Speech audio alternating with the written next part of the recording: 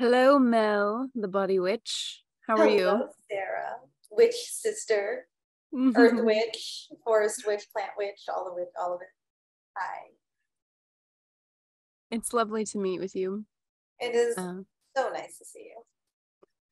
I am excited for our conversation precisely because we immediately address each other as witches. And so that's how we uh, started our relationship, was by bonding over being body witches. Yes. And so maybe we should start there. What does being a body witch or witchcraft, or why body witchcraft is a thing, what does that mean for you? Why are we body witches? Yeah. I would say what it means for me, and I get better at elevator pitching this every time I'm asked, to something more pithy.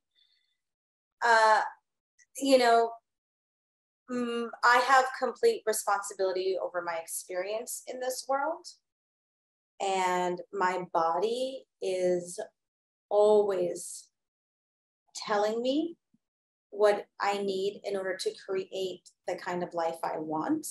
So my body is both the house of not only my own thoughts, but my intuition and connection to higher wisdom. And it is also the mechanism through which I co-create with the reality I'm in. It's a vehicle of transmutation.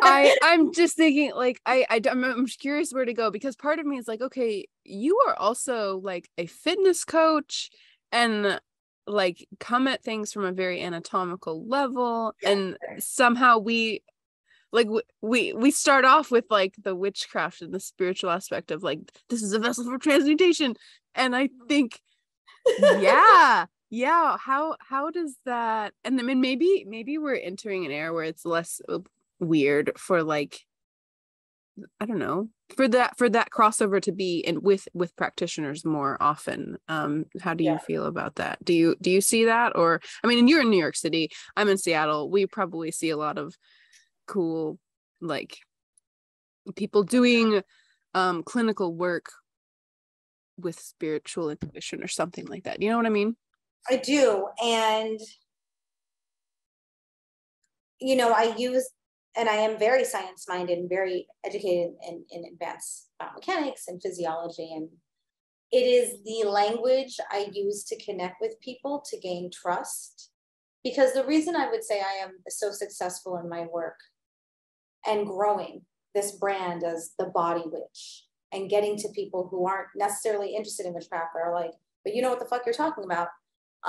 That's it. Like, it's a shared language for a shared experience that's as real as it can get for us in our anatomy, in our bodies, where I can help people with like physical pain or performance issues. And then when you have gained trust and you show somebody, hey, I'm grounded, like I'm a grounded human being. I may be in my private agenda dealing with someone's soul and psychology and helping them to become the version of themselves they want to be, and I support that process. It's okay to start with the mundane, or like in concrete anatomical reality. It's a safe place, it's a safe container. And then if people are like, oh, well, what do crystals have to do with this? Or like, oh, how does my workout help me feel strong for that tough conversation with my boss? Like, it can go anywhere. But the anatomy is really important. Like, you have to have grounded knowledge in order to help people. We're human beings subject to the laws of physics. Until somebody's witchcraft is strong enough to make them exceptional to the laws of physics, honey, that's the basis of witchcraft. We're dealing with those laws. So manipulate them, but those are the set of laws we're dealing with. Yeah, there's so much that you just said that I want to touch on. Um, you said brand. You said the word brand as the body witch, and I specifically have thought about brand as, because the Soul Scout. Soul Scout is the name of the organization that I'm trying to bring into the world, or the Love that. gathering, or the essence. Soul Scouting is the thing that I'm doing, and I see it as navigating the essence of the human soul. And part of me hates that language. I don't like that soul work is what I am going to do with my life, but I know that I am, and I don't know what that means. And part of that is because the language is ambiguous. And so it forces conversation around the topics. And yeah, maybe that's what, and so like body, which I feel like if maybe, yeah, maybe that's what we're doing, is we're finding people who want to share that language, because I see what you do is something that everyone needs, but so many people like are going to be turned off by it. For same for me, like people are like, oh, they see tattoos and they're like, oh, we already know who you are, like you're a witch, you're whatever. Like someone called me pagan and didn't even know me, and I'm like, what are you like, just because of the, you know, the appearance. Anyway, I'm getting on a tangent, but I do find that, I guess I'm getting into language of how do you see your use of language in your work with people as important, even though you're dealing with the body, the way the perception that people live in the body. How do you see language in with your clients change as you work with them? That's a good question, and I also want to know why you don't like Soul Scout. Like I'm because I We love can it go so there. much, but I also want to know, like, why don't you like that? That's can you answer my question, and then I'll answer yours? Me first? Yeah. Is that okay? Sure. Yeah. Well, I think because I don't know what I'm going to do with it precisely, like the soul scout, like what I'm creating. But my work in wanting to help people, I don't want people to come to me looking for spiritual wisdom or advice, or like thinking that the soul work is somehow affiliated with me. So maybe that's why I'm trying to make an organization and not like a coaching program or something, because I don't want that association with soul work to be somehow, because I feel like it's not me. What I'm interested in is like the thing that's happening in you and me and everything here, like the soul that lives in everything. And I don't want to take money for something that people think is I have something to do with, because I have nothing to do with the soul. I'm just here to learn about it and scout it and understand it and navigate it. I don't know if that's even a good reason, but and also the unexpectedness of it. Like I didn't my understanding of soul and spirituality was really different growing up than it is now. And so being a soul type person wasn't, I was a scientist, you know, like I was or you know, I was going to be a nutritionist and study the mechanics of the human body with science. And like there's a lot of mechanics that go into we are that, oh god, I'm like totally derailing here, but I learned through nutrition school and science and chemistry with the body and nutrition that like none of that works if like who you are fundamentally isn't like known or something. Like there's the soul is a part of the functioning of the mechanics. And so I see, yeah, we're talking about this intersection here, I think, but like I love the name now, but I think I had to work through a lot of what soul was, because I thought it was just a gross word, or not. Like there was a misunderstanding, and I'm still learning.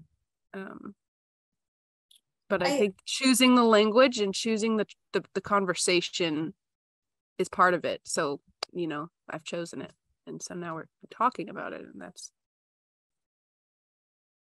the point, I guess.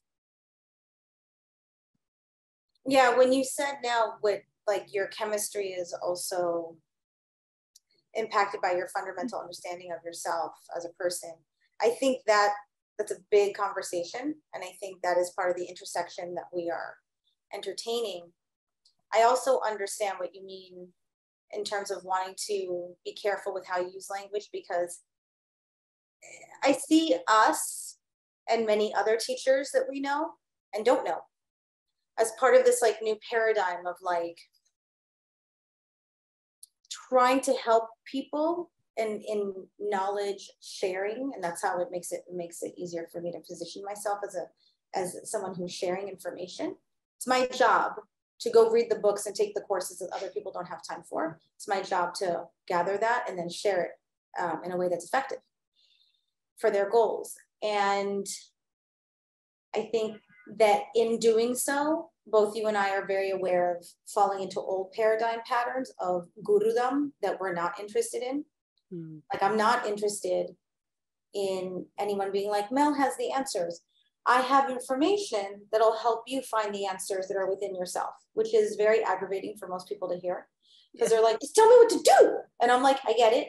I've been there and I will. There are going to be times where that is what we do, that I will tell you exactly what to do to keep you safe in your body and just help you get through to whatever you need. But that's always only temporary. Like the answers are always within. It's always about doing work that facilitates people being able to find that in themselves. So when we talk about language, using language that is in a discipline of science that is provable, repeatable, demonstrable, it's safe. Like, I'm not going to come at somebody and be like, your depression is why you can't move or why your body hurts. Even if that's true, I have to establish a respect and a safety of them understanding that what they feel in their body is real and we can handle it on that level. And then most people need that experience repeatedly. And then you can start bringing in like the emotional, the mental, the spiritual for the people who want it. And that's it. Yeah, like having that practice is what gives that spiritual growth a playground. Or that's maybe not the right word, but I think the ecology. Yeah. I think Container. Rafe uses the phrase ecology of practice. And so like if you do want to have a spiritual growth in one aspect, finding a practice, even a physical practice that has nothing to do with it, but like bringing that intention into it. Yeah.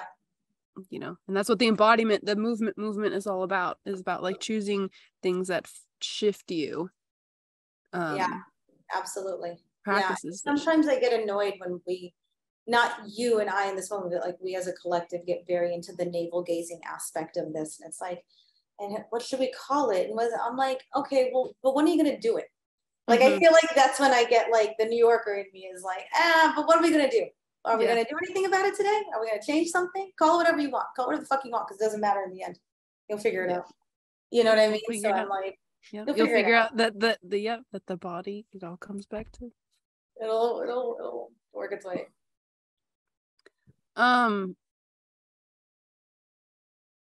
So with your clients, the question was, with your clients, what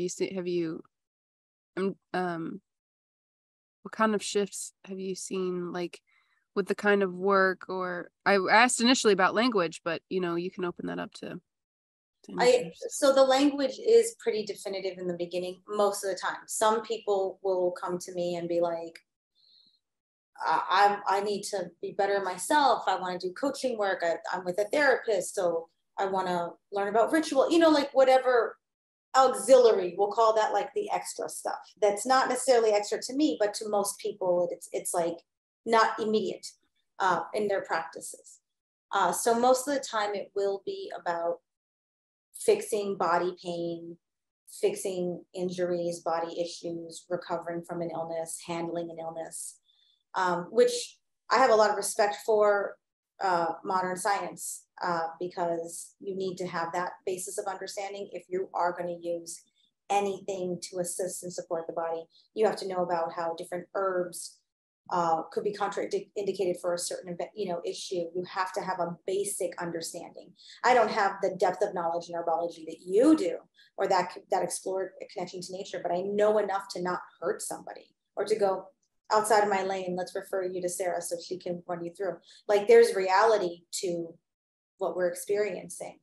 And so that language is usually there, that concrete anatomy. And then people start to go, do you think that I'm stressed and that's why I'm experiencing this physical stuff. And I'm like, well, yes. And there are ways that we can affect that for you. And then they start to, and then it changes from there. Yeah. Wow. That's interesting that's the question that kind of gets people to get into their body a little bit, because that seems like a good blanket statement for everything in life right now. Like, oh, we're just stressed, or like we're just busy. We're just busy. Yeah. We're just stressed. Stress is like, yeah, like let's get more specific about our language around stress, is because like, yeah, maybe that makes it easy to ignore. And because I remember being asked that in the emergency room one time by my family.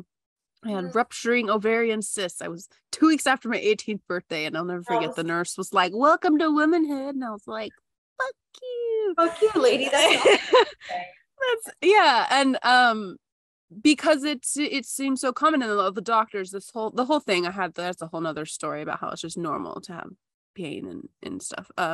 But they were like, "Are you stressed?" And I was like, I like literally didn't know how to answer that. I had no way of knowing. I had no way of knowing if I was stressed or not. I had no language around it. If I did, like, would those physical cues be indicators for change? And yeah, then yes, people in the medical field saying like, oh, it's normal to have excruciating pain around your cycle at least a couple times a year. It's a couple times. Yeah. It's a bigger conversation around women and their cycles, and that's something that most women are resistant to also. But yes, we need to talk about that. But I think the question, if we're going to talk about the accuracy of language, really should be, hey, do you know how stress is showing up in your body? Because to be like, are you stressed? Who's not stressed? That's the craziest shit. Like, you don't have to be living in a war-torn country. It doesn't have to be that level of stress, but you could be like 6 and experiencing an emotion that you don't know what to do with, and that could show up as a feeling sensation in your body that you don't know what to do with, and you don't know how to express it, and you don't know how to handle it, and maybe the people around you don't know how to handle it, which I have a lot of forgiveness for. It's not like this was common language. There wasn't a common language for like this all the time. It's very, very easy to romanticize shamanistic practices and indigenous practices that I come from, that I also use in my work. But it's not just about like, oh, ancient people and people connected to the earth, they understood. It's like, no, there's a complexity. There's like the reality of genetics and things that we're learning about, as well as the impact of stress emotionally and mentally and spiritually in people's lives. And I think that's why I am good at working with people in the way I do, because I don't have allegiance to any one thing. To me, I'm like, why wouldn't you bring the best of all the worlds together to help you? That's crazy to me. Why would you have to have an allegiance to one more than the other? Depends on the situation, depends on the person. Yeah. My teacher, an herbal medicine teacher, says the medicine is in the dose. And I was like, I've remembered that. And it applies to so much more than just herbal medicine and dosage, because like, or like germ theory versus terrain theory, like, yeah, good argument. Well, let me show you the other, so. Yeah, you have to have working knowledge essentially as much as you possibly can. If you're gonna, I don't know, that's vacuous as a statement. I don't know everything about the human, that's impossible. But to have a working knowledge in your field of concentration, like, let me be the academic, a working knowledge in your field of concentration. If I consider myself a biomechanist, and that's my perspective in training, that does not guarantee that I can help someone lose weight or look a certain way or feel a certain way. But I do know my biomechanics enough to help heal pain, to help somebody perform something better, to help somebody address an issue that with a language that's like, hey, let's help you understand what's actually happening in your body, so you remove the stress of not knowing, and then suddenly healing becomes also much more accessible and not so hopeless. So yeah, knowledge and language are really important. I agree. Yeah, where your knowledge like Venn diagrams with someone else's knowledge, like at least all of the things that the people you work with in your field can like rub up against. Yes. I guess that made sense in my head but didn't make sense out of my mouth. But you get it. I think you're saying, and this is the language I would give, referral network. Hey, you got something that I recognize somebody else is going to be more efficient at treating than I am. Go over there. And I'm also, the word multi-potentialite is coming up a little bit, like to learn multiple, to have multiple passions, to have multiple skills that you practice. I think it's something that I am actually going to interview a specialist, a multi-potentialite nonlinear thinker specialist, Perry, who is very cool and a nonlinear thinker and like talks to multi-potentialites everywhere. And I was like, I think that the future, like some of these kids that I talk to now, I'm like, you almost don't have any choice, my friends, but like you're gonna have to learn a lot. Like the internet, it was my job to understand the internet. It is your job to know it. And that's not true at all and funny, but they're figuring out quickly how big and vast the world is. I mean, like they have their phones, they know, like, but they have the knowledge. And I guess I think, before we started recording, I was talking about like my hope in scouting the human soul and making interviews and working with kids in nature schools is to provide inspiration that the world can get better. And then that by working together, regenerative agriculture work, like community work, whatever it is, that there is hope, even though deep down I might not have a need for the hope. I still feel like the work is important enough to learn about all these different things, to learn how they overlap, to learn the integral ways in which human and like the way I want to work in the world. I'm figuring that out, and I want to help younger people figure that out too, so that the healing doesn't get hopeless. Because like you're saying with your clients, you just said too, like sometimes it can get hopeless when you're like, well, is it spiritual? Is it physical? Is it both? Where am I? When that lost, overwhelmed feeling. Well, and I think what you said is key about we live in a world technologically, financially, in a business sense, just the general infrastructure. If you want to be successful in a mainstream way, meaning let's just make it easy. Don't be homeless, be able to pay your rent consistently and feed yourself consistently. Let's just basic that out. You're better off, like the bar is high in terms of what you need to be able to do that happily as well. Like if you have any fighting chance of being successful in your survival, but also happy about it, you better entertain the multifaceted you that you are, like that's it. It's just the way it is.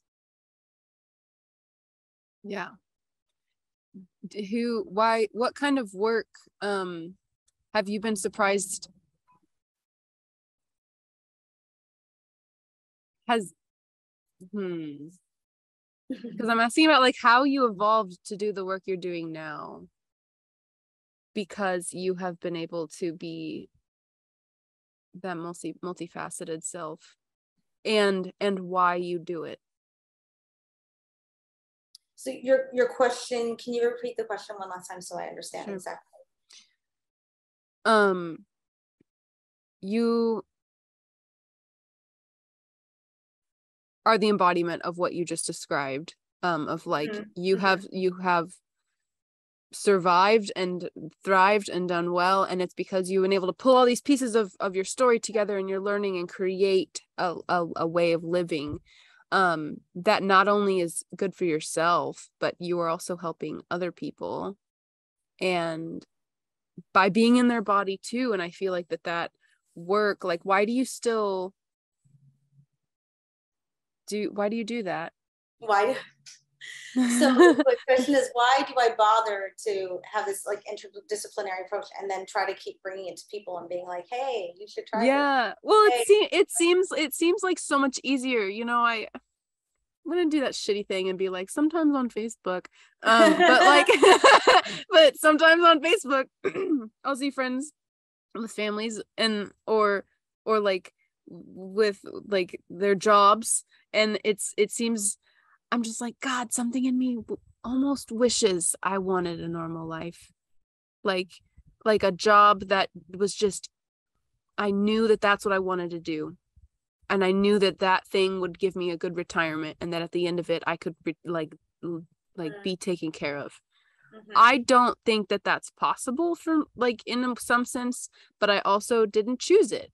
And I see I'm inspired by you in that way of like, here's the work that I am, and like this is what I'm like, whatever I am needed. Yeah, I love that. And that seems like something that a lot of other people, not just myself, are inspired by, the ability to be skilled in all these different ways and create a way of living from it that actually sustains you. And yeah, thank you for that. That feels like a huge compliment, a huge like celebratory reflection. So yeah, it's amazing, and it's something I'm trying to do, and there's all these ways of doing it, I suppose, but it's kind of that entrepreneurial spirit, but not at all like you know what I mean. No, I think it is. I think that like if you're asking like why I even bother to do this and try to bring it to people, and when you were talking about having purpose and like, but also wouldn't it be nice if that purpose was a simple job? I don't want to go somewhere in the conversation that you don't want us to concentrate on, but this kind of brings us back to what we were talking about in terms of like why you need to be multifaceted. That sort of like 1950s to 80s Americana dream of like, you're going to have a job that you can have for 30 years and you're going to retire on that. That shit's not common. That is not the norm anymore. That's just not available. So I'm like, you better figure it the fuck out, kids. Like, and I think that what you're doing, like I see you at your young age, because I'm at least 10 years older than you, I think you are exactly 10 years older than Am I exactly? You're 31? I think so. No, I turned 30 this month. 30. So, okay, so I am 41, and I'm inspired by you because I'm like, wow, if I had half the balls and the knowing to hear my own authentic desire the way Sarah does, like where would I be? And I don't spend too much time on that because that's pointless, and I don't have a time machine, but I see you doing it the same but earlier, and it takes a lot of courage to be like, I'm not happy doing regular shit. I'm not happy on that track, and I am going to choose to prioritize my happiness, not just the comfort of people around me feeling that I'm secure. And that's hard. That's still a struggle for people even now, even though it's more common. Side hustle, entrepreneur, multi-passionate entrepreneur. That's like a thing now. It's like, it's so hard. Yeah. I think that answers like, because I was thinking as you started to answer, I'm like, well, actually it's a two-part thing. Like why did you not choose that regular job? And that answers that, because like, it's getting impossible, because I'm also like side hustle, work for other people, work for myself, doing the weird, like, and I tried. That's just reality. I tried. I had like 50,000. I had 50 jobs. I was a buyer in a health food store. I was an assistant buyer in fashion, which was my dream. And I did it in New York City, and it was horrendous. And then I went to grad school for one day, and I sat in class, and the voice inside went, nope. And I went home hysterical crying because I was like, I just want my thing. I want my direction. And my friend kept saying, if you could do anything, what would it be without limitations? And when I finally let myself have that space, it was what I'm doing right now. Oh, And I just thought it was so impossible that I didn't even entertain it as a possibility. They were like, just do that. You're doing it anyway. That's the thing that I want people to know who hear, especially the young ones. Whatever it is you're trying to hide, it's coming out anyways. Oh, thank you. I just got chills. It's coming anyways. You're doing it's gonna happen. You're thinking about it, you're entertaining it, you're doing it with a small group, whatever it is. You're storytelling it, you're imagining it, you're doing it. You're doing it. And so pay attention to that. Pay attention and recognize that there is a malignancy to trying to repress it. It's not smart. It's not a smart move. I'll say, well, first, I definitely do that to people 10 years younger than me. Like, oh, if I had only, especially now that I'm in the field that I'm in outdoor education, I meet some of these younger people and I'm like, oh, but if I would have known about this, or certain, like I was practicing flips to do parkour summer camps, a counselor for a parkour summer camp. And I was practicing flips with this little, what I say little kid, but a 10-year-old, not that little. And they were like, Sarah, don't be afraid. I was nervous, and I was like, hey, I haven't been doing gymnastics since I was 5, because she was bragging about, I've been doing gymnastics since I was 5. And I'm like, I started at 28. Like, now. I'm like just now like trying to do parkour things. And so where am I going with that? I think it's natural to that's part of it. You're doing it anyway. Part of looking forward and looking back is like, if I was like this then, and like that altogether isn't helpful. Like I am so amazed at the young women in particular who I see like you, where I'm like sometimes I got to put the ego or soothe my ego for a moment and be like, it's okay. We all have a path. Thank God they're here.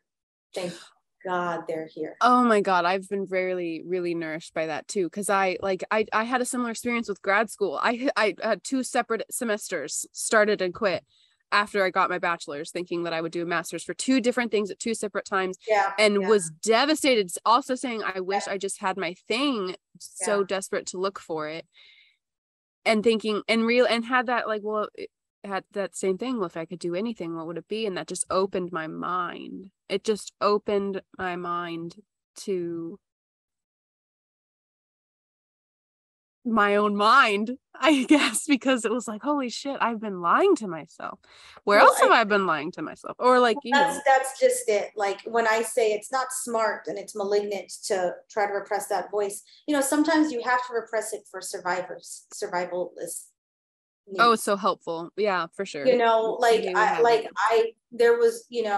were other really dark times in my life where like being the body, which wasn't available, but I was doing the things anyways. And so I think it's very easy to also look at people at any particular like snapshot of us in this moment, and people will be like, wow, they really got together and they're doing great. And that's true. And then there's going to be a moment tomorrow later today where we take a deep dive and we're like, and then you just come up and it's like, we're just always, you're always in process of, if you decide to be, and this is what I like to think, you're always in the process of becoming the fullest version of yourself. If you dedicate yourself to that process, it's never ending. So don't get attached to like the way you think it's going to look. And that's where the witchy stuff comes up, because I've been having a lot of past and future conversations with versions of myself. Oh my God, yeah. And so I'm like, like things that I was doing that I was repressing, but that were coming out in secret or by myself, or like, I look back and I'm like, oh, that's why you were doing it. You were creating anchors in whatever space-time continuum you were in. And then you were calling forth that future part of you. It's like, yeah, I do that shit all the time. That's normal. And I'm like, totally. Oh, okay, I get it now. I get it. Oh, that's, I think now about like, man, what do people who don't know about witchcraft do?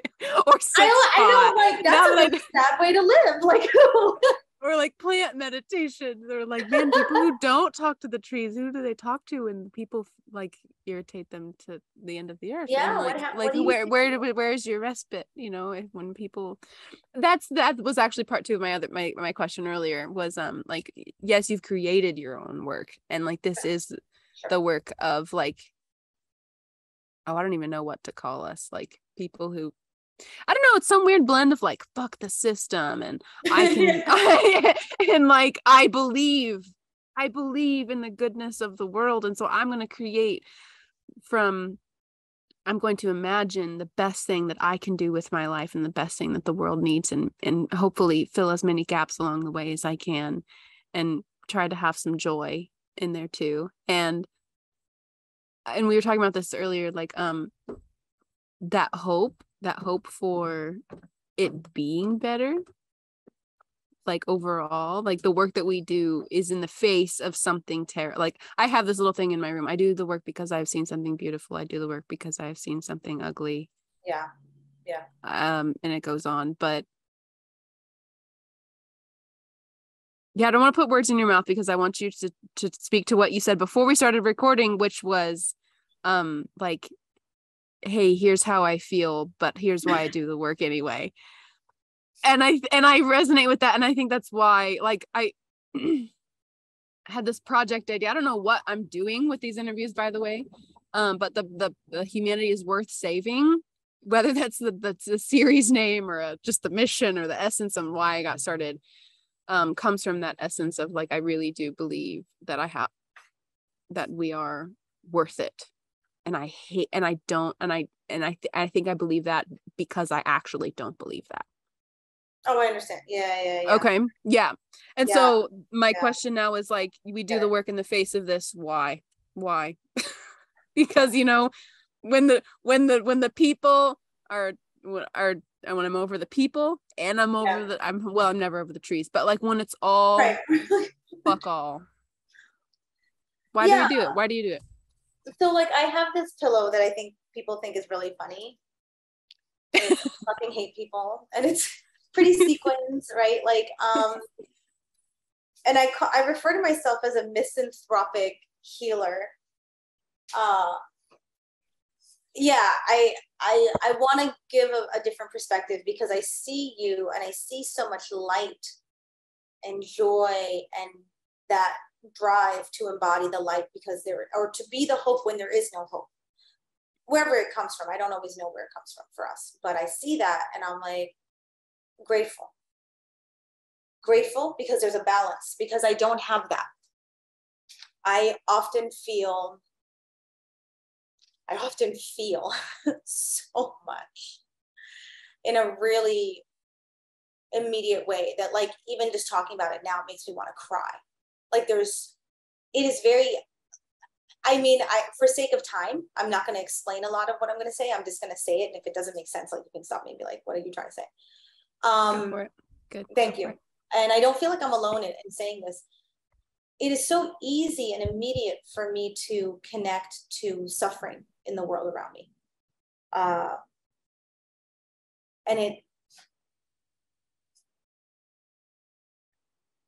And I would say like several times a day, it just will really sometimes take my breath away or enrage me. And I'm okay with not being the Buddhist. Like, I'm cool with the Buddha and the Buddhist teachings. I'm like, right on, brother. That's not me. Like, I respect, but I don't deny the fact that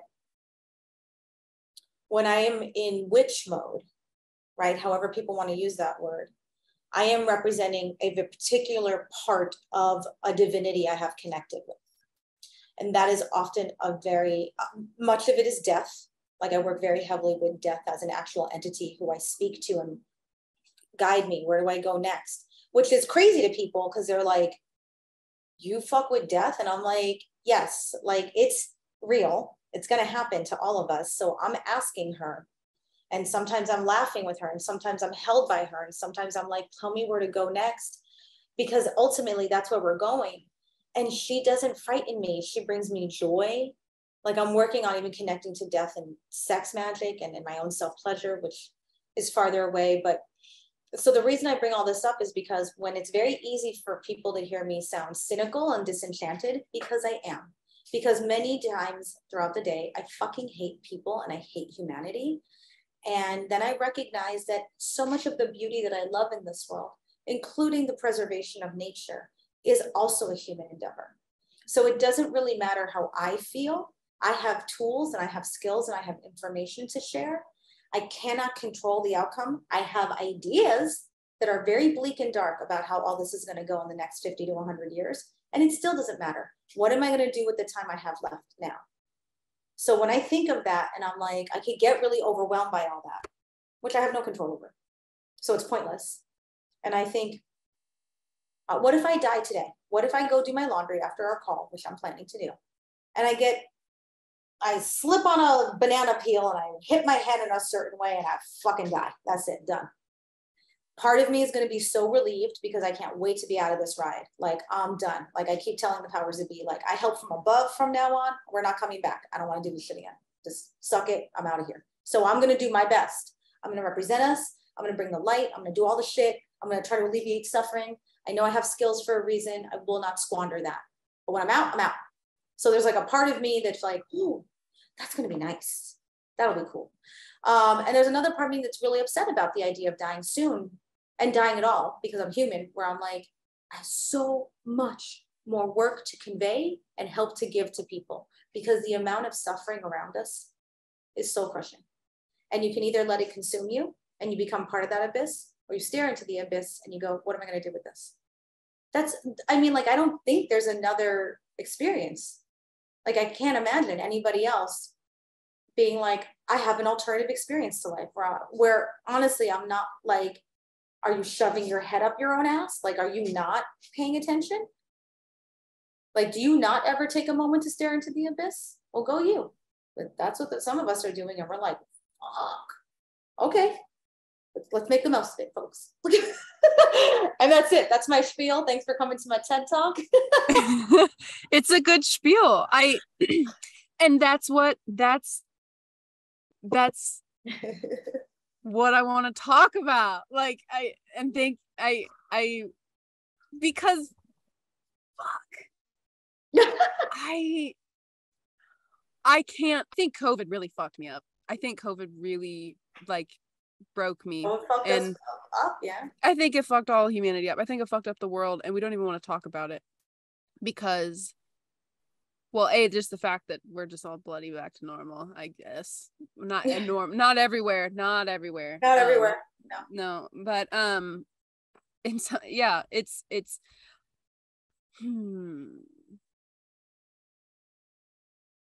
I guess for me, I should just say that was a moment where I had such intense anxiety, and I knew I was safe, and all my trauma education, all my training and everything, I was like, I'm okay, but the world is not. And that is and so I know now what that is, like that collective pain. I'm like, oh, I feel it now. And where you can distinguish your own pain. I can distinguish it. Right. And so that skill I'm thankful for, but now I can't turn it off. And I think I could before. I didn't have the language before to distinguish, and I'm very keen to the suffering that's immediately around me. It's hard, and we're are wired that way, by the way, that some of the work is like, that's part of the survival too. When you're so empathic like you are already, and you're already plugging into that, you have to have several modalities in place to then disconnect, recharge, go back in. Because for some of us, it's not a fucking choice. For some of us, it's like, I just feel it all the time. And then try to shake it off and move on. Yeah. And I haven't been able to. I think, I mean, before then too, of course, but since the beginning of the world is locked down, the world is suffering together. And I think that was a moment. And I remember even talking about it, like we had this opportunity, right, to reckon with the moment. And that moment for me has never left my mind. I'm just like, okay, let's get to work. That's kind of my response. And I could because but even now I'm like, as I'm rashing out, I'm like, is this still coming from this place of like, because I hate it all, you know, like, because it is so painful. Like, why? Yeah, and you do have to be aware, because there is going back to your body, it impacts you.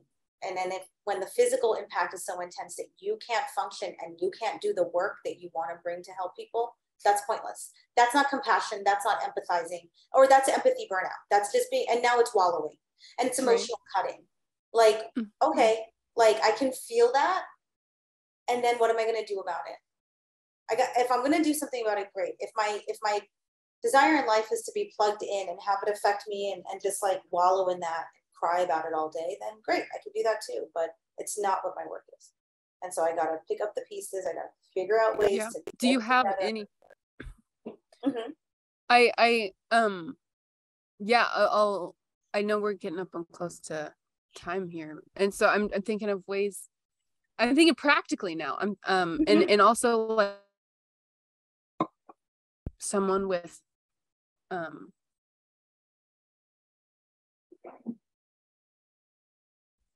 oh, did I freeze? Okay. You froze for a moment, but you're back now. Okay. A lot to learn, right? And so I'm curious. I think I am at the end of an emotional, like, empathic burnout phase. I mean, you know, the last year of my life, I've been in a class where that was sort of the point. So a lot of soul searching and big life upheaval, road of trails, I think it is like in the hero's German, like just knocking down the monsters just one at a time. How, when people do that, which I think is essential, and it can lead to that wallowing, how do you get out? And I suppose that question, that wasn't even the planned question, because that question immediately I'm like, well, it depends on how far in you fell, you know, did you fall in the ditch or did you fall in the chasm? Did you stare too long in the eyes of the dragon and become the dragon, you know? Like I do love that question, because there are for me, there are so many ways. There are, in a way, that when I'm asked this, like when I go to a podcast, like, help you avoid burnout, right? And then they're like, takeaway, and I'm like, listen to, okay, like, here's what I'm going to tell you I do. Right. Sometimes I feel it and I feel disconnected from purpose, and then I turn on a song I like and I dance and I become a certain version of myself, and that's what I want. Okay. Or sometimes I burn some herbs. That's okay, that helps. I'm gonna do some Reiki and clean out my house. That helps. Oh, I need to go through my paperwork and create order. Oh, when I create order in one aspect of my life, the order flows everywhere else. Oh, maybe I should wear a certain jewelry and go hug a tree today. Okay, maybe I should talk to somebody, but really, I just want to move my body. Like, I'm gonna smoke weed and do laundry. That's my break. That's how I'm gonna get out of this. Oh, I'm gonna go smoke weed and do laundry. I'm gonna just dedicate myself. It's like the weed and chores are like the modern day sweep the floor, draw water from the well. That's like what we do. Yeah. So there isn't a time where I'm not constantly elevating my vibration, which I know that language can sound so annoying, to be fair, but it's true. Like, if I feel myself, and I'm not repressing and I'm not pretending that I'm not feeling, I'm just processing. So I just let it move through me so it doesn't get stuck. Just, oh, what are you feeling? Okay. Does it? And sometimes the process is like, I acknowledge my feeling or my thought, and that was enough. And sometimes it's, I need a ritual around this. I need to rage around this. I need to do, like, when you talk about the pandemic, I have so many moments, like many people, of having that visceral memory of what it took to survive that in my circumstances. Everybody had their own circumstances. And I remember manic 1.5-hour dance sessions with myself every night. And, that I recently recognized as me dancing with this version of who I am now. Where I was like, I don't know where I'm going with this, but I'm calling it in. And then I look back and I go, hey, and sometimes I go back there to that really dark, scary time and still see her dancing, and I hold her, I dance with her. And I'm like, yeah, we're good. We got this. Don't stop. And then I try to open that into the future and go, hey, where am I dancing to now? Do you see me? I'm here. Tell me where to go. And so, like, there really isn't a moment where I'm not constantly like in ritual, just moving out of some depth, which I know sounds ridiculous, and it is. And some people are like, aren't you exhausted? All I can tell you is no, because this is who I am. I don't expect it to be what everybody else does. Everybody has their own path. I can relate to that totally, 100%. Yeah. And then you're saying like you're constantly raising your vibration. I think, yeah, because like it gets constantly being depleted. You know, like I take in, yeah, I seek out what will lift me up, because it seems like there's enough to weigh me down. It seems like my job to pull myself upward. Maybe, I don't know. That's We're what decaying. Yeah. So I mean, there is like this down, I don't know, I think about like the directions of, Laura, we need to talk to Laura about Laban. Yeah. But oh my God. yeah, like there's something about like that down and decaying, like we're just going down. And so like this striving up and like building up. And I love the spiral, like you were describing, of maybe you didn't even use the word spiral. You said dance and turning back. And Yeah. There's something there's something clicked with me with the triple spiral recently. Well, it spirals in general is that like it is that you turn in on itself, right, and you will revisit and you will yeah. And so it's just like everything comes back to the spiral, and I'm always like getting revelations from the spiral about like how you actually are turning, like you're going what is actually the wrong direction. You just have to trust that it'll take you back in the way that you're trying to go. And then even once you, I don't know, wait. But also the other tool that I wish people had, that I am really passionate about bringing forward in my work more and more now, is pleasure. How are you pleasuring yourself? And I do it with a lot of like intense orgasmic practices, and I have like sometimes like tonight is a crystal dildo night, you know, like, and then that'll cleanse my system from the inside, like. But it can also just be like, I give myself a nice foot massage, you know, like pleasure in your body. It's so hard, you know, we're being inundated by messaging about what you should be and how you're not good enough. And then you start bringing in social injustice. Like, do you not fit what society says, whatever your society says is successful or worthy?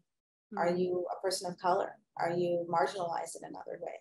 Are you hiding? You know, like you have to and I do think, and this is where it's okay, people will move away from me, and then the people who stay. It is my belief that it is our personal responsibility to constantly elevate ourselves into a better place. If you want to see this world be what it, like, be the change. Yeah, you know what that takes? That takes fucking work.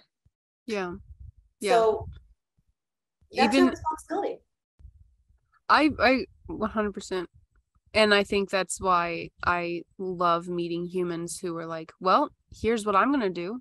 Because I do think that like to make the world society, it has a message, like there's a societal layer. But I think from my observation in my ears, that I'm always listening, Seriously. that is such a blanket statement for like not doing the work. Well, society is this way, and so I have to butt up against that. But it's like, actually, if we are envisioning beyond society and the world that we can actually envision, the more beautiful world our hearts know is possible, according to Charles Eisenstein, that has to, society, you know, like you have so much. This is the most power I have, the body. Like this is my wisdom. This is also the tool for I don't think it's being that change. Don't think it's a what? I don't think, I'm sorry, I just, the thought popped in my head. I didn't mean to interrupt you, but I don't think it's a coincidence that so much, and my own work too is being driven in this way, that self-love, explicit, demonstrable self-love, is the trend. Social media and coaching and wellness and sexuality practices that now I'm going to be teaching, like all that stuff. That's because if you want to be what you said, which was so beautiful, be the better world that our hearts know is possible, you have but to look to RuPaul. If you can't love yourself, True that. How the fuck you gonna love other, like, it is your job to love the fuck out of yourself. Teach us, RuPaul. Teach us, RuPaul. Every person who's ever been oppressed, teach us the way. Self-fucking-love. Self-love. We do. To everyone who's ever been oppressed, God, I think that, I mean, like, it is time to lift up those marginalized voices and the people, because they know what it's like to turn in on the spiral, and like to not know, and to like all those, the road, talk about road of trials, same thing, because it's because you're going down, it's, I mean, the lies, the embedded lies. I recently have been thinking about self-racism. Mm-hmm.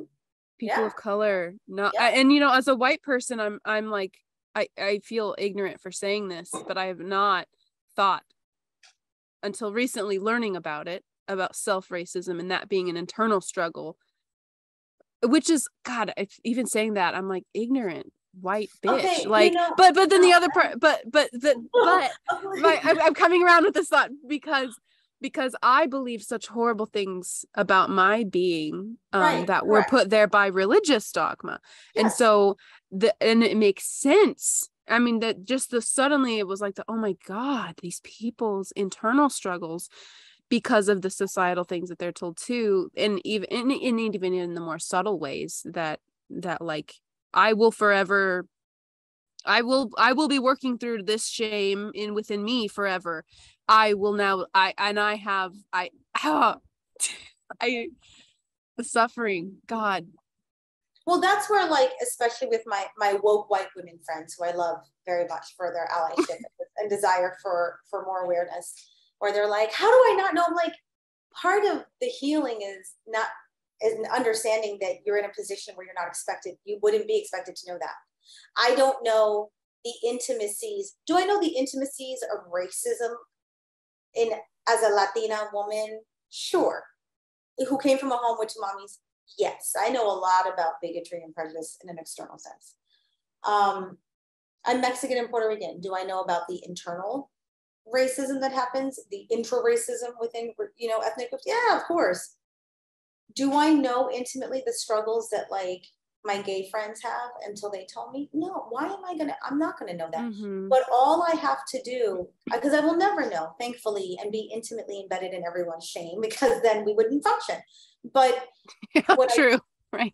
Like, oh, I don't know, thank you. But like, it's like people who are like, I can see auras, can you? And I'm like, no, thank God. Like, I don't want the information that quickly. But I've got enough. Thank God, I can't see that.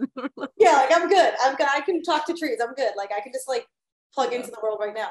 But I would say that it's enough here's where people, I think, get it wrong. When they have an aha moment, and then they don't have the domino effect to be like, oh, that means every single person in my society or people around me are handling stories of shame that I can't even imagine. Yeah. That's it. Once you get that lesson, your humanity and your compassion, your willingness to be less judgmental, or to understand that you don't have all the pieces, even if you're ignorant of all the pieces, just knowing you don't have all the pieces of the story is more than most people have. And there's this, I think, other layer that I could go on where it comes from, but like the desire to, it's not the desire to fix it, but the desire to think that it's my responsibility to help everyone. That is, I mean, that's just, I mean, that's just silly, but I'm just naming that as like, what is this feeling of like, it is my job. You said this earlier, like, but it is my job. Because I want to have these conversations, right? Mm-hmm. And I know a lot of other people do. And I feel like I have found the lick of bravery to get the things going in the direction that I want. And so I know that will slowly lead to more conversations, more brave conversations, right? And more learning, which is the point. But because I feel like it is my job to do at this point is to set the table. Like I kind of have that image in my mind, like I'm going to set the table so that the right voices, God, so that voices that need to come together can. And that's how I feel now, is that I get that, and I admire it, and I think that we're all learning. Not all of us, some of us are learning to identify the platforms and privileges available to each of us, along with the oppressions of it that are available and have been dealt to each of us. We all have a mixed bag of that, and learning to leverage we can do. And I admire it. Listen, like, let's not pretend that you don't have certain privileges and distinctions in the world as a white woman, as a pretty white woman. But like, you can use it. Like, I had to get over so much shame in the fitness industry because people would be like, oh, but you're pretty, you can get anything. And I'd be like, that's disgusting. And I don't want to be part of that system. But now I'm like, okay, you know what? I get pretty privilege assigned to me, whether I see it or not, whether I think it or not. That's my shit. I live in a society that assigns me privilege and a platform based on this. So I'm going to use it every time to be like, hey, check this out. I'm going to talk about health and wellness, right? Because you're like, I want to have what she has, whatever the fuck you think I have. And I'm going to be like, do you love yourself? Like, I'm going to do everything I can to fool people into coming to me and be like, do you love yourself? Tell me how you loved yourself today. Did you fucking, and I'm so militant about it now, where I'm like, dare you speak about yourself like that in my presence or in your own presence? Disgusting. Do better. Like, I'm like the monastic Buddhist beating people. Yep.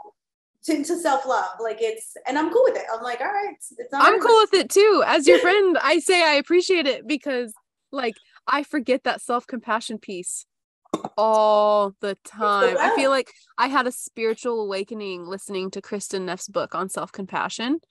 And like, I just, all these things made so much sense and they just clicked on like how I really was doing my best and like, and how I felt such soft compassion for myself for like a good couple weeks. And so maybe I need to go listen to the book again because it takes that reminder. So thank you for being the reminder in people's lives. Reminder. Like, it takes that, because like the motivation and the inspiration doesn't come naturally, and it doesn't like the self-love doesn't come naturally with all of the, I mean, I listening to you say that, like, yeah, I can lean into it even if I don't feel it, I guess. It's a war cry. Right? It's a war cry. And I have this, I know I have very militant expressions and beliefs, and like I said, I'm cool with it, and it's not for everybody. There are plenty of other people in different expressions. And I was talking to a guy friend of mine who I love dearly, who needed some uplifting. And I was like, how are you loving yourself? What music do you listen to? Because he's very musical, and he's a musician. I said, what music do you listen to remind yourself that you are a beautiful man worthy of love and your own love, first of all? And he was like, well, I love my jazz, and jazz brings me calm. And I was like, no. What music do you listen to that literally says to you, you're amazing? And I know it's hard to remember, but you're amazing. And he was like, well, and I was like, no, you don't. So your job is to go listen to some Lizzo. And he was like, I don't know if I want to. And I'm like, you don't have to like it. You need to hear. It's like a spell being cast out loud.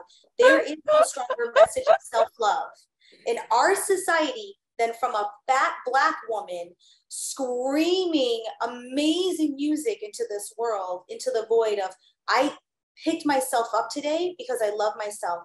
Oh, I did it again. Oh, I did it again. I'm like, that's the spell casting you need. So you can have jazz, you can have whatever you want, but you need to have the voice of somebody who has been in places that are so dark and unavailable to you, you can't understand, going, look at how I love myself. Then you can be like, okay, well, if she can do it, I can do a little bit more. I was like, there are some people who are bringing this forward, like, go listen and then be like, thank you, good reminder. And I know people are like, it doesn't have to be that way. Yes, it fucking does. Yes, it does. Because, okay, for the people who are like, oh, I don't think it has to be like that. Are you loving yourself? Do you have established self-love practices? You fill yourself up with your own juiciness every day, and you know how to, and you don't accept bullshit from people? Okay, well, when you create that coaching course, let me know, And in the meantime, go listen to some Lizzo. Like, you know, so I love that you're like, that is like a spell. And it is like the music that like makes you go, fuck yeah, I can like do what anything. inspires that? Like, yeah. Yes, you know, like Yeah. I can't even tell you how many times in the pandemic I would be crying in my apartment and I'm about to teach and I don't want to teach. I don't want to be the body witch. There ain't no body witch here. And then I would put on Cardi B and I get into my ghetto. Yeah, fuck yeah. Fuck yeah, I'm the baddest on the street. I'm fucking, and then I'd be like, hey, you know, because, and then it serves a community. Mm-hmm. You know, so it's like, yeah, like there has to be some militancy around self-love because look at the world. Yeah. That's it, done. There was this I used to back when I used to listen to Pandora before I was converted to Spotify. God. I was like, why did it take me so long? But I heard this Pandora ad one time that pissed me off. It was like joy is an act of resistance, or joy is an act of, yeah, I think that's what it said. Joy is an act of resistance. I was like, what kind of marketing propaganda bullshit are you trying to do to convince people that joy is something that they need to like work for, like a fucking rebellion or like military, you know? And now you're like, and now I'm like, man, it is an act of resistance. It takes real work. It takes real prioritization. It takes real community help and support and love and like asking for what you need, and it takes boundaries, and it takes good friends, and it takes knowing yourself and feeling yourself and knowing like that being able to tap into the fact that you know that you are the baddest bitch. Like you already know that. You just need little Lizzo to remind you. We forget. And we need people to be like, oh, you forgot you're a bad bitch. That's okay. Let's get you back into your bad bitch vibe. Let's get you to the next coven meeting. You'll be reminded. Yeah. People want to be like, it's not like, yes, come up with a better system. When you're doing the work and you're like, no, I'm good, then I'll listen to you. And until then, you do whatever is available. You start trying everything you can to inculcate that self-love. I love that. You come up with a better system. Yeah. Because I can't think of one than like community support. Like love and it's talked about. It's not like people don't talk about it. That's why those songs are sung. That's why there are covens. That's why, as much as I'm like, burn down all organized religion, which is like a personal feeling that I wouldn't actually legislate on. Everybody calm down. But like, you know, but that's why communities and churches and wherever your temples are, community matters. But you better fucking make sure your community is trying to shine the bad bitch light on you and not tell you how to be in a small way. Those communities, I will tell you, I have a big problem with. Don't tell me how to be. And they're out there and they're subtle. That's the majority. That's the majority. And the majority of people are trying to get you to play small to keep themselves comfortable. And that's death. That's death. That's and so it's even more than the community support piece. Then I mean, it's even in the community, do you have it within yourself? Yeah, because without that, without the community, you still got to be able to pull it out of yourself. And if that community goes bad and you don't know any better, you better have your piece of yourself to know, to not be, God, there's all these layers. Yeah, no, it's rough. It's not for the dancing. It's all the spirals, spirals. I love when my therapist once said to me, this work is not for the faint of heart. Yeah, it's not. Like, okay. Like, yeah. That's strength. And so like, yeah, you better fucking love yourself. And I have no room or patience for people who are like, it's hard. Yes, it's hard. And we're going to do it anyways, because look at the world. It's on fucking fire. What if Putin had self-love and Lizzo in his life? We probably wouldn't be where we are now. I'm just putting it out there. Like, quote of the interview. What if Putin had self-love and if he was listening And people are like, he's listening to too much Lizzo. No, the kind of self-love that fills you and you want to share with and uplift others, not narcissistic insecurity that you have to take power from others to make yourself feel good and safe. That's garbage. That's not love either, in my opinion. It's not love. My first I've been poisoned by Paul Linden in my language around power and love. And so Yay, Paul Linden. Yay, Paul! That was my first interview I published with him, was about trauma, power, and love, because those three things are very misunderstood. But love especially is like, that actually is the answer. That is, I know, it's so cliche, and I want to vomit whenever I think about it. I know, it's like the soul word. It's like the like the love word. It's like, oh, damn it, it's like good. And can we just talk for a quick second before, because I know we have to wrap up, but like, we want to talk about demonstrated self-worth and self-love from a body witch, Paul Linden, who every time he presents will be like, hey, I'm shaky. This is the problem. This is just the way my body presents, but I'm fine, and I have work to do, and I have things to teach you. And I'm like, yep. Yeah. He starts out, I'm here to shake things up. And then like that is self-love. That's self-acceptance. That's, I still am worthy to present this, even though you may not understand. Like he calls it gallows humor. And I think that, like, to me, that I would call that sacred humor, because it's and I was thinking of all these different types of, but it's the ability. I think humor has this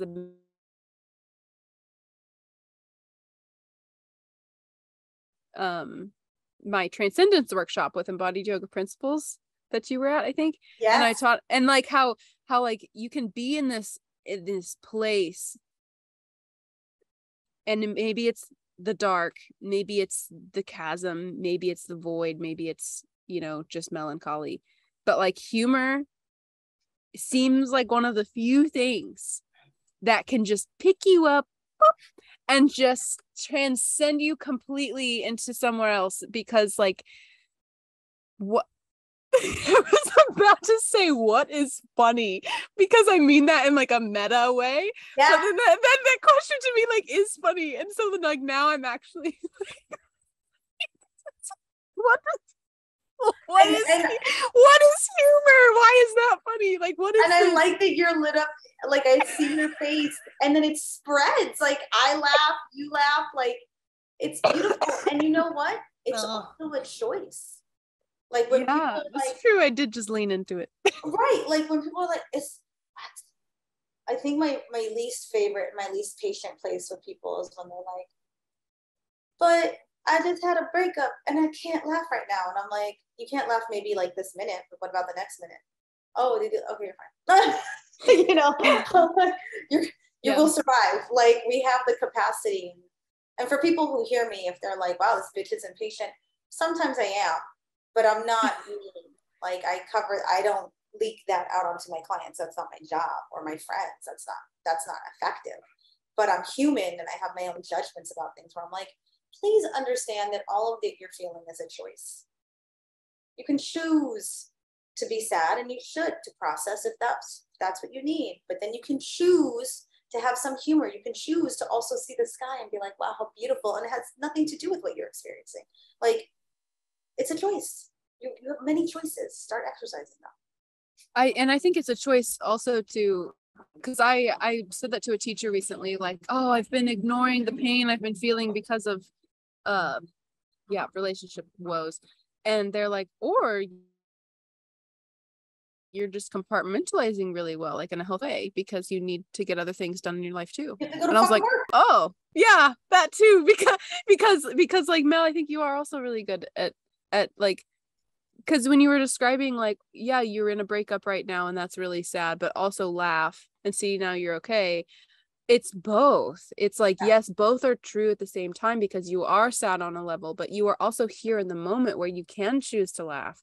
And you are also probably dealing with some deeper other emotions that are like so complex that who would, Oh, I was listening to a podcast with Brene Brown, and someone asked her, when are we gonna stop like seeing emotions as like, here's how I feel, like it's just one thing. Yeah. Like, can we change our language to actually address like the multifaceted way we are? I don't know where that came from at the tail end of what we were just talking about, but like somehow that fits into what we were just saying. It does. There's room for you have to hold it all. You have to hold it all. Yeah.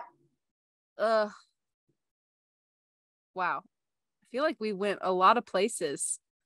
We're gonna have to have another conversation at some point. Oh, we will. We will. But yeah, thank you for this one. And thank you for sharing a piece of your heart and soul and voice. My black little heart. I love your heart. It's so important. And so I think, I mean, like just those things I mentioned, just the combination of your heart and your voice. I mean, your soul too, but like your heart and your voice, like that is a combination that I'm glad that your story and whoever you are, Mel, came together to be Mel the Body Witch, because I think it is much needed. Your work is much needed, and you are much needed. And thank you. Thank you. That feels so delicious in my body, and I want you to know that I get emotional when I look at you also, because I'm like, wow, what power at such a young age, and to wrestle with it. And I know it's scary, but like, don't stop. For those, for those of us who feel like we could, I know I'm gonna be like, yeah. I get so I'm very easily emotional. Like thank God I can disconnect from my emotions. I wouldn't leave the house. I wouldn't function. So thank you for being you.